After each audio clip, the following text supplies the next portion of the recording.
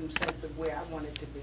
And what I didn't want to be is in New York City working with people who were so caught up in their bureaucratic systems that fix the problem was just not in it.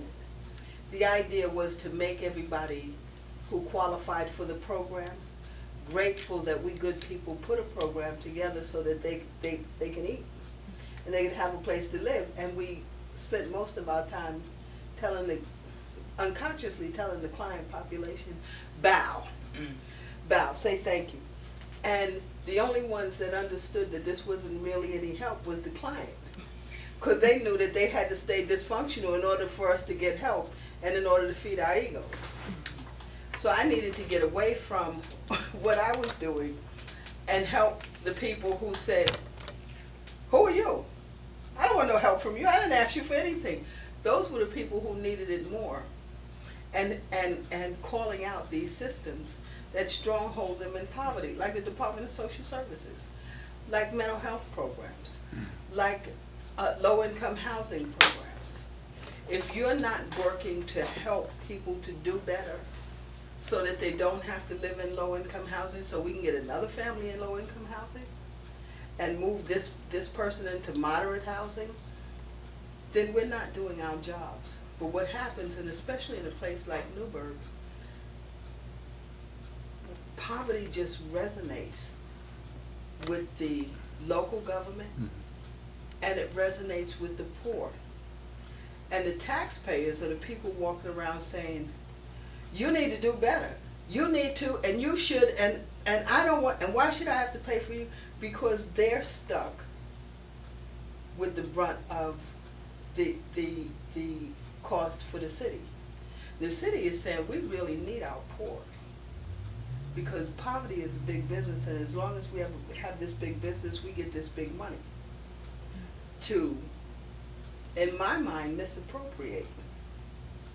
So we have to leave those people poor, because if you're getting money to address poverty, and you have poverty, then you're not addressing poverty. And if you have 80 churches and there's poverty, why do you have 80 churches? 132 in the city of Newburgh. I beg to differ. I was just thinking with what I could see around Newburgh. But we have to address the problem. How did the problem begin, given your historical, background, understanding, and you as a social worker? How has that impacted, let's say, since industries left this region? The same way it does in every region. Industries leave not because they don't like the people, or because because something isn't in the people isn't working for them. They leave because the local politics pushes them away. The fact that the politicians can't get out of one another's way. They can't form a alliance. Well, coalition. They do that. It's just an unhealthy one, but they can't form a sense of how to be with the people and truly take care of the people. So you're saying a sense of community. They lack the capacity of forming and forging alliances that would create a culturally competent and productive community. They lack that in my head is sort of what my mother used to say, kind of highfalutin language. They don't have basic skills. They don't respect the people. And when you don't respect poor people don't think they're deserving of respect. And that's a big problem here. I hear people say all the time, well, I only see the politicians when they need my vote. Well, right, because it's over 29,000 of you, and I can only get to a few of you. But it's easy for you to get to me. If I give you my telephone number and say, call me when you need me, call me if you have a problem, I'm here, and you don't call, that's a problem. And that's something that I create too. because maybe I don't make you comfortable enough to feel like you can call and tell me about your basic problem. Right, right. And the other piece is that when you're in a community that has been traumatized, and industry leaving is also a traumatic experience for the community itself. And so when you don't have a way to heal all of those things that have occurred prior to that, then what happens is that people don't reach out. People don't have the motivation to reach out. And it's something else you said about making it a safe space, a space where they can feel that you really do care. And I really meant it. Yes. I really meant it when I said call me if you have a problem. Yes, but they gotta feel that. They gotta know that it's not. See, I think that what we miss is that there is an intuitiveness about people who have been oppressed. There is a sense of knowing about people who are oppressed. Inside of schools, children are very attuned to those who care about them and what they need, as opposed to what the person who's saying that they care about what they need. They know. And the people, in terms of politicians, in terms of those who are there to serve, they know if you're there to serve, and they've got to feel that what you're saying. Yeah, I can go to her. Yeah, I can go to her because she's not going to judge me. She's not going to blame me. She's not going to shame me. She's not going to do those things that keep people from wanting to come. Do you know what I mean? I absolutely. Yeah. Yesterday, I stopped with the Eastern Stars. They were having an auction, and I was going in just to spend some time with them.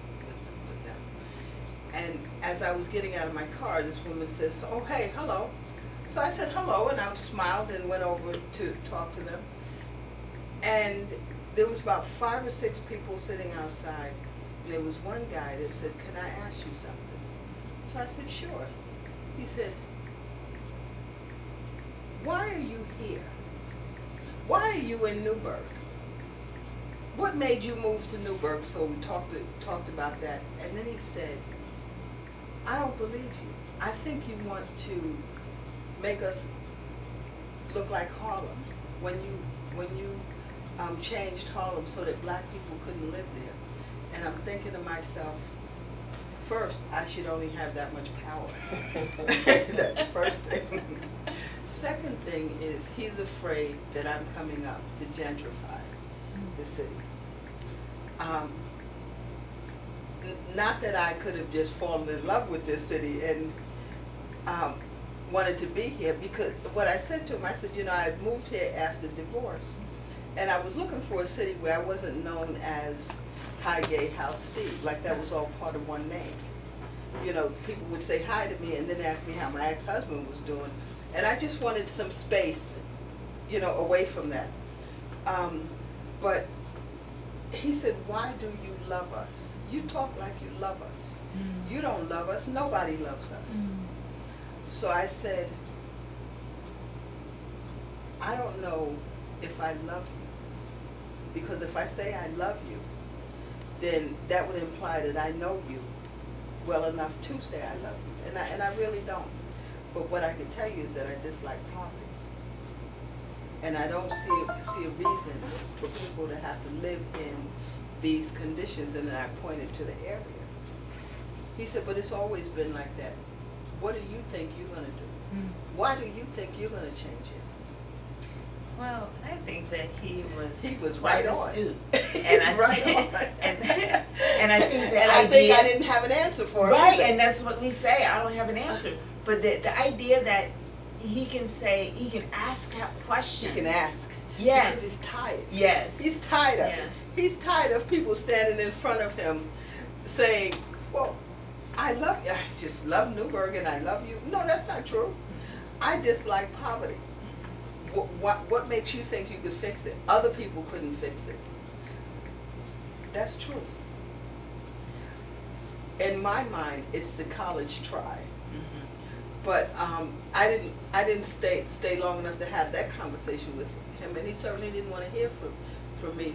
But I get their anger, their frustration. Their mistrust. Their mistrust. Yes. And they look at me, and I don't look like somebody that's going to help them. I look like the biggest sellout in town.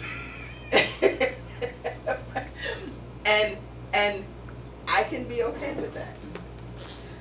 And it's my job to gain the public trust if that's what I want to do. Yes.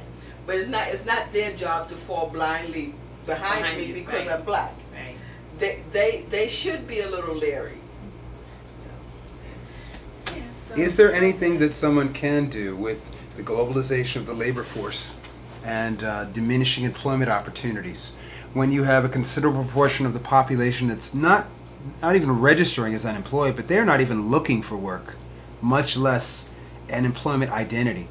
So when we have an education system that is only preparing people to work for the company and not for themselves, which seems to be a significant problem in Newburgh, how do we address, diminishing employment opportunities and an education system so dysfunctional it can't prepare, children and youth for this type of global economy? But see, that's the point about education, that we have to rethink education, and the world is rethinking education. And when Onaje said self-reliance, is that's a mindset. It's a mindset to, what was that quote, 40-40-40? There's a 40-40-40 scam. You work 40 hours a week for 40 years, and then you're supposed to live off 40% of the salary that you couldn't live off this 40% of your salary when you was working. When you were working.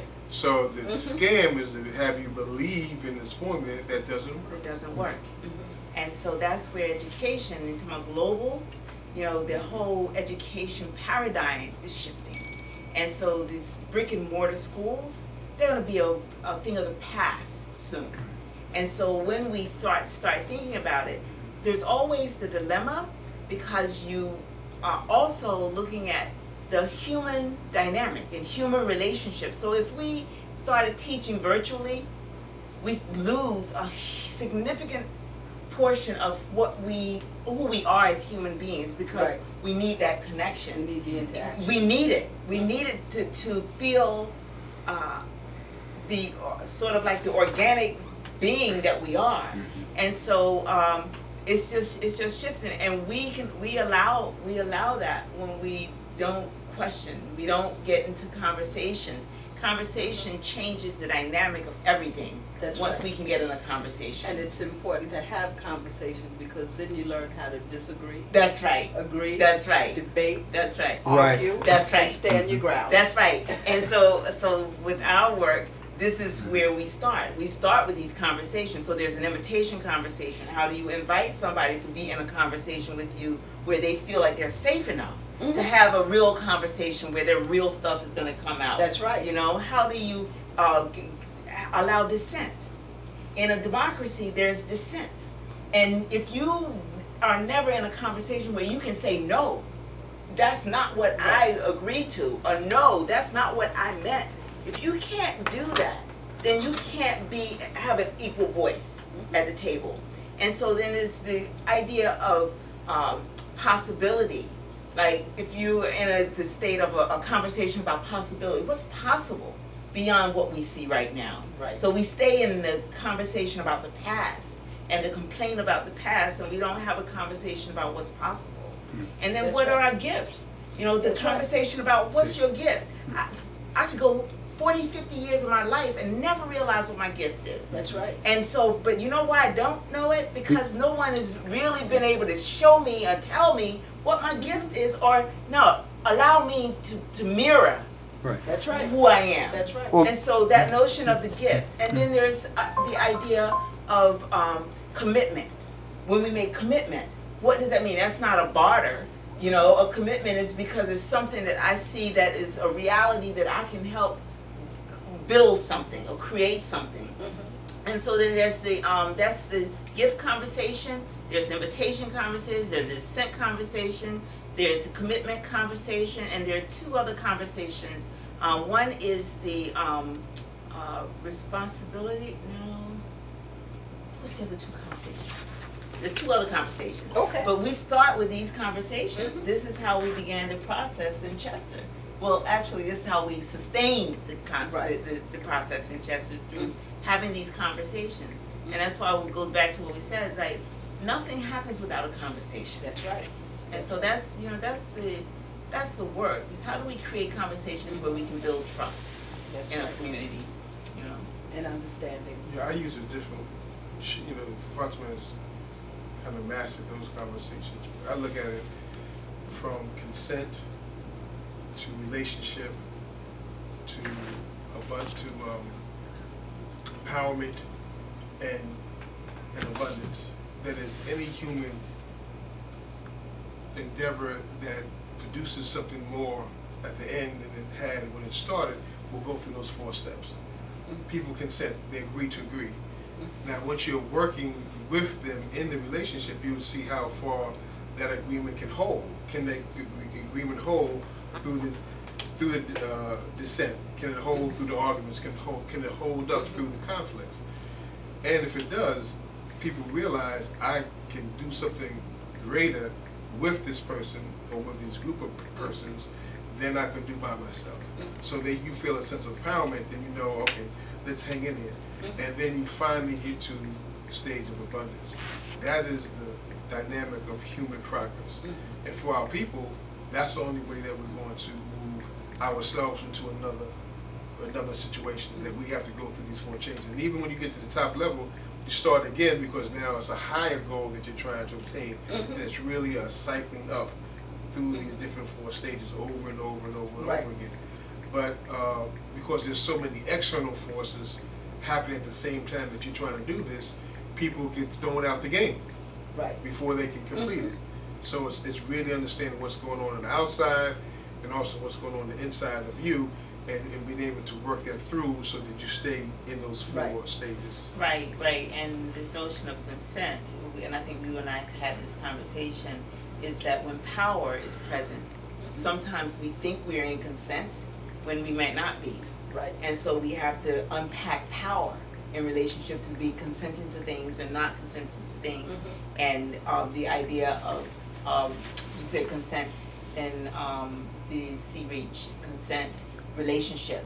And then what kind of relationship are we going to have? Because if I'm in a relationship with you where there's a power dynamic and I don't have a sense of self-efficacy to challenge that power in relationship to consent, and that's what you're talking about with dissent.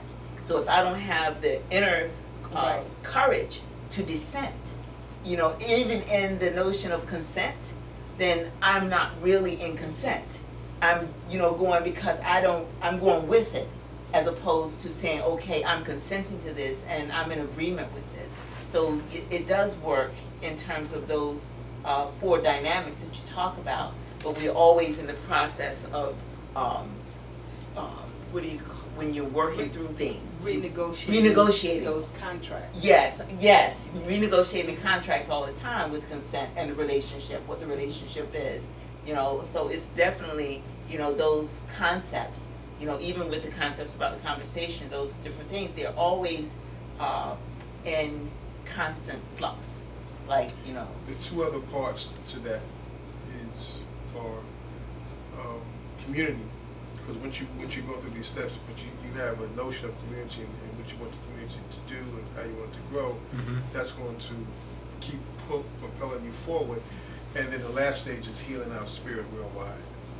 Right. So those are really the 6 levels, you know, the 4 plus the other 2, and we're working through all of them simultaneously.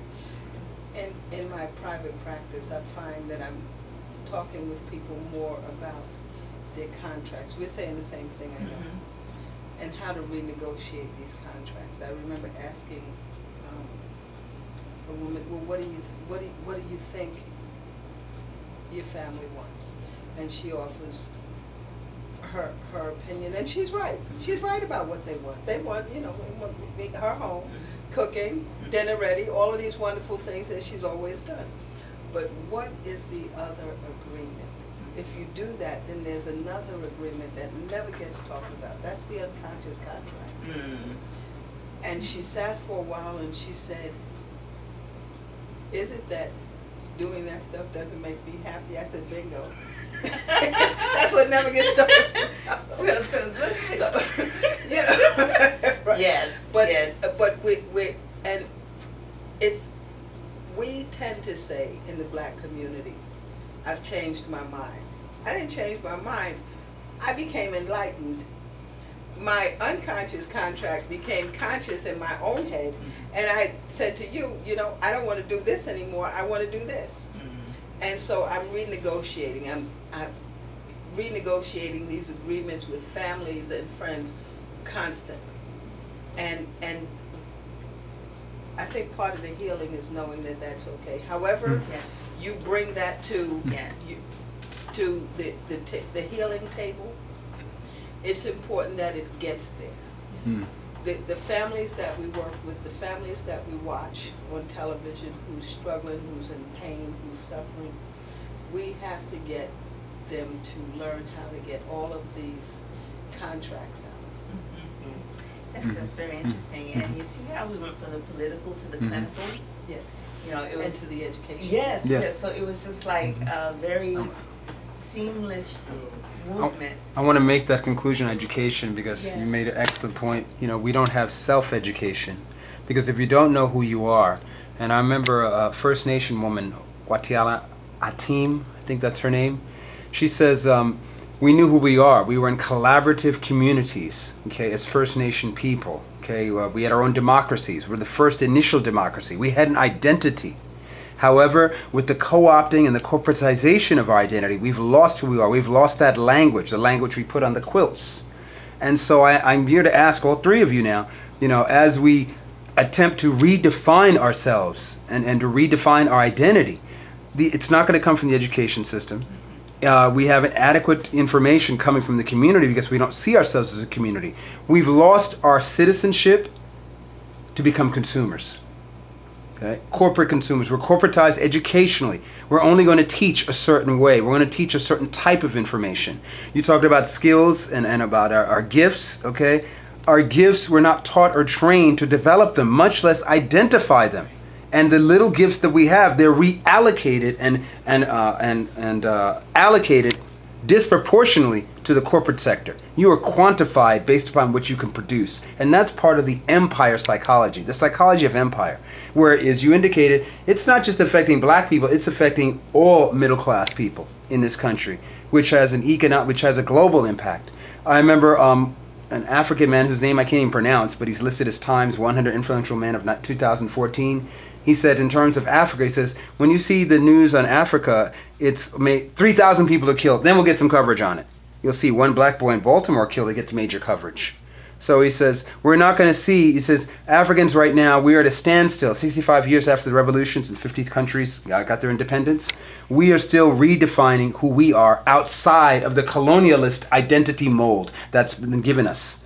We want to pursue the colonialist mold, but at the same time, we want our identity. So there's this internal struggle. So how do we successfully negotiate building an identity first as an individual that's free of the corporate, the corporate control, and at the same time as a community that we live in? How do we empower our community? Grow our own crops, have our own stores, have our own market economies. They came in with the fur traders. Fur traders came in and says, oh, we're going to force you into a market economy, and then we're going to exploit you and your land. And then they what we thought was exchange was thievery. And then they brought the missionaries in, and that was economic imperialism. Then we had religious imperialism, where they said, oh, you're not who you are. We're going to tell you who we are. And that's based upon the relationship that they imposed upon them. And then you had the military that came in. And that was a form of genocide to reinforce the laws that was being imposed on these people. So basically, back to you. Could I just add something? I just want to say, as I was listening to you, I was thinking to myself, the very basic answer, and for me, as to why people get very annoyed with me, we just need to start teaching Black history again. Mm-hmm. Mm-hmm. You know, Mm-hmm. I could give off 100 reasons as to why things changed, who I am, and where I've come from. But if my neighbor doesn't know that, then I sound like the crazy panther. Militant. the crazy militant. Mm-hmm. Mm-hmm.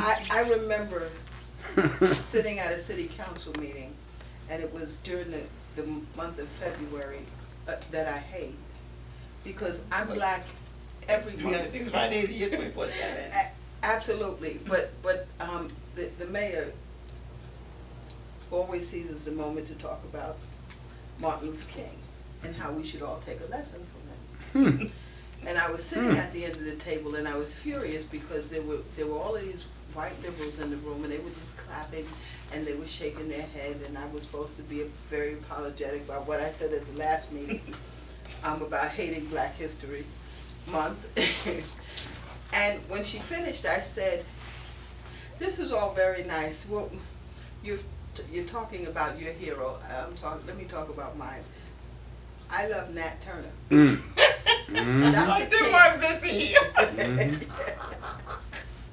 Dr. King isn't our only hero. Mm-hmm. He's a hero. He's not the only one. But I think our children get frustrated because he's the icon for what white America can tolerate. Mm-hmm. He's the person that it's okay to love. No, only because he's dead. Right.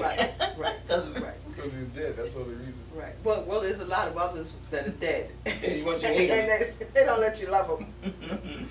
But the biggest part of our problem is we don't know all of the other people who have helped us to get to where we are. In an article that'll be out tomorrow morning in the Mid-Hudson Times, I take a stab at the blacks who objected to my petitions and had me removed from the Democratic Party. And at one point in my view, I say, well, to that I say, I freed that too. That's what I guess. To that I say, I freed 1,000 slaves, and I could have freed 1,000 more if they knew they were slaves. Because you turning on me, or you're not turning on me, which is why I could smile. You're turning on what I bring to the table. You're telling other people that what I bring to the table isn't good chicken soup, and I know it is. But it's not me. It's what I'm bringing, what I'm saying.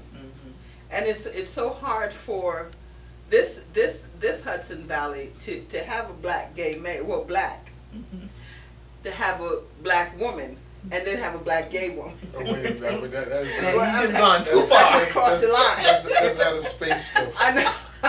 I know. Right. And all of those things they say about us, I have no idea what they're talking about, because at the end of the day, I'm just as sleepy as the heterosexual women in the area. But we're not teaching our children to their history. As a result, they're losing their respect for their elders.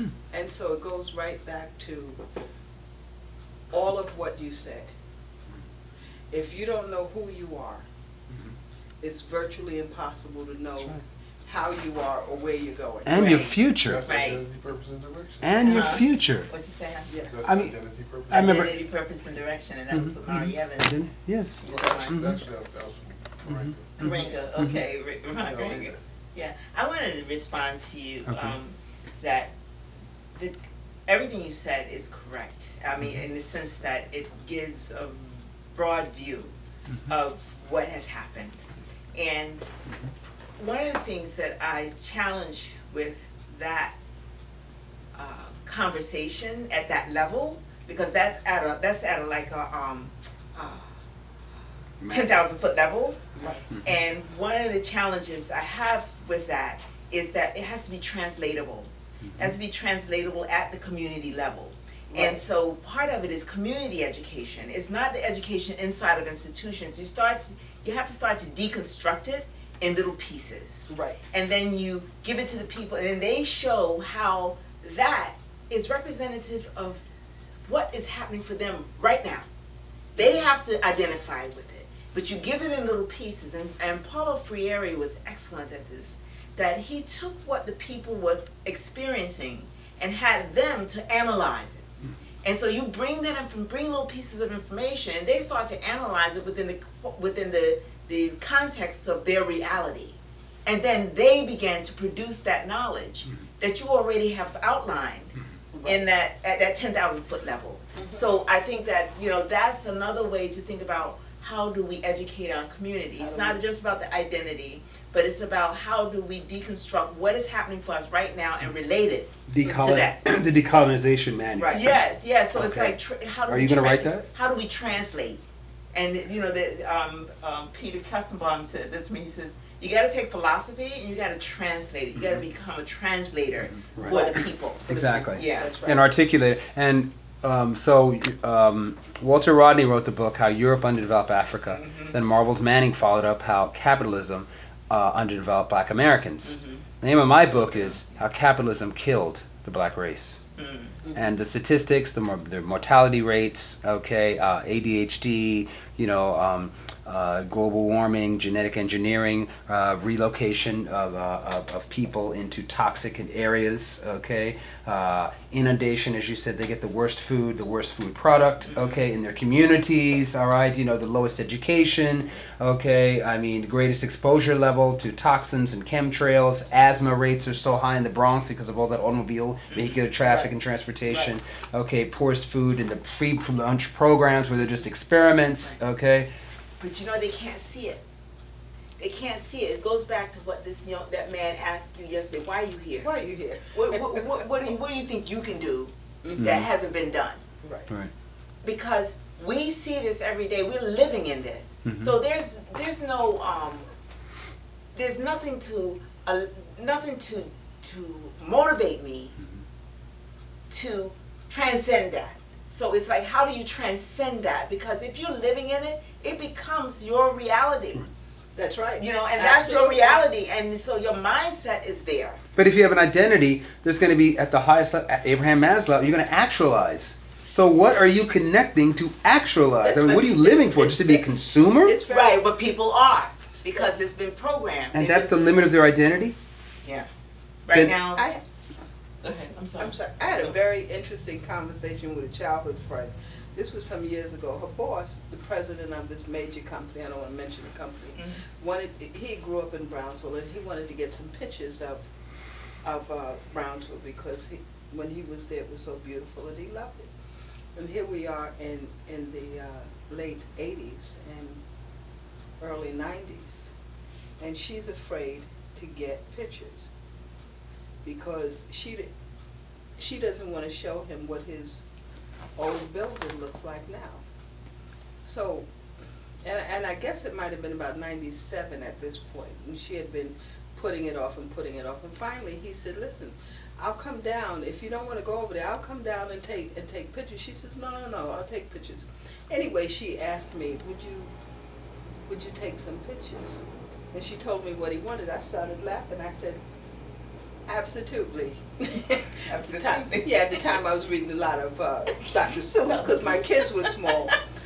So we get over there, and I'm taking pictures of the pool with all of the molded green water in it. And I took pictures of the sign, took pictures of grass growing out of the ground. I took pictures of everything the people did not do. I wanted to show him that the neighborhood was unkept. And when I showed her, I had an instant camera. I could just download it on a disc.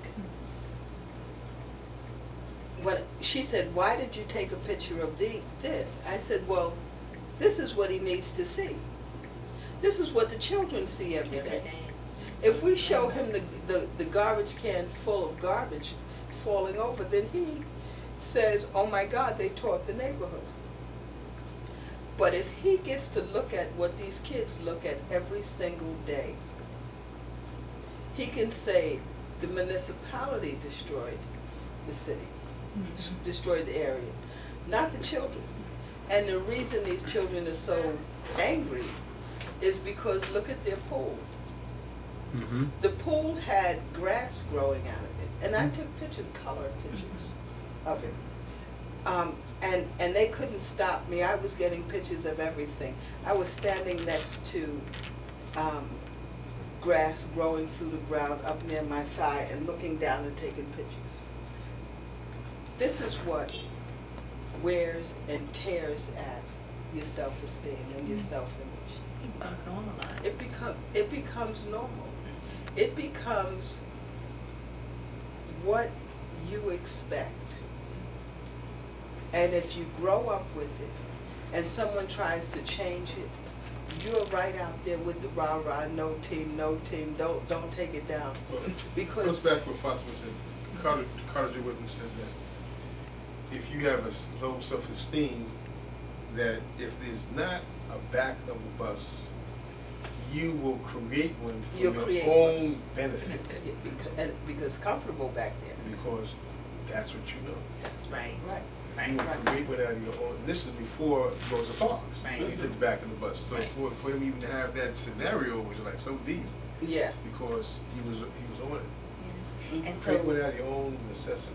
yeah, and so when we can't see 10,000 feet up, it's because we don't have a mirror that's facing us that Yeah. can help us see something different. Yeah. And so when people go in to help, they have to know that you're going in just as wounded, just as, oppressed, so people can feel you. They can know that you see them just like you see them as another human being. You see them as yourself. That's right. And that's how people start to relate in a way that they can see possibility. Because otherwise, it's just, why are you here? Yeah. What can you do for Why me? do you love us? Why you love us? Right. Yeah. Like, ain't nobody ever loved us. That's right. Not the way that we feel like we needed to be loved. Ain't nobody ever loved us. That park has looked like that forever, and Right. now you're coming in saying you're going to fix it. Check this out. In Chester, when we started the project, they cut down the grass where the drugs were being hidden, where the guns were being hidden. The whole community came out and cut that and was cleaning up lots. I mean, it was like, it was transformation. Yeah, and the mayor. They were taking our city back. Yes, the mayor, when we first went in, he was on city council. He got where we were going. He got it so clearly that he stood on stage with the federal government people. Isn't this really interesting that we're sitting here talking to Gay. a council person like we Running did, for mayor. running for mayor? Yes, he was Wow. a council person. This is funny. He was on city This is council, really and he funny. got it. And he stood on stage. The federal government, Obama sent people there to give technical assistance to the city of Chester around the needs that they had with regards, not money, but technical assistance to, shoring up their technology in the police department, shoring up their technology in City Hall, da-da-da-da. He stood on stage and he started to talk about how he grew up and how his daddy used to smack his mother and why he went on the street and started beating up other people. He got what we were saying. So when he became mayor, You learned what you live. yes, when he became mayor, He started community he asked conversation. me to come in and design conversations for 9 of the neighborhoods that were experiencing the most violence, the most trauma, and he understood that to have people voice talking with each other was important. And so when he did that, like I just said, they started creating committees. Out of those 9 neighborhoods, 7 of them began to create committees to make the government accountable. It's remembering what was there. Because Yes. they had these block captains before, where the block captains would be responsible for the block, and the block captains would talk to each other. All this was a part of the social network. But all Yes. got broken down over the years, so they started to remember Yes. who they Who were, what they did, and Right. what they could do to get. Yes. I've been writing about the homeless, and one of the things I've said to my staff, you have to keep saying their name, because then they remember who they are, Yes. where they come from. You have to keep saying, you can't be Onaje 876442, but we have to call you by your name. And so if we do it enough, and we would say Mr. or Miss to remind them, remind the people we were working with that they were worthy of respect and that they were worthy of being heard. Mhm. Sometimes I didn't agree with them. Sometimes they didn't agree with me. Sometimes I had to take a stand and say it's my way or the highway. But we were giving them something back. We're opening opening the dialogue forces them to recall all of this stuff that they've suppressed, because in order to get my money, you got to be patient.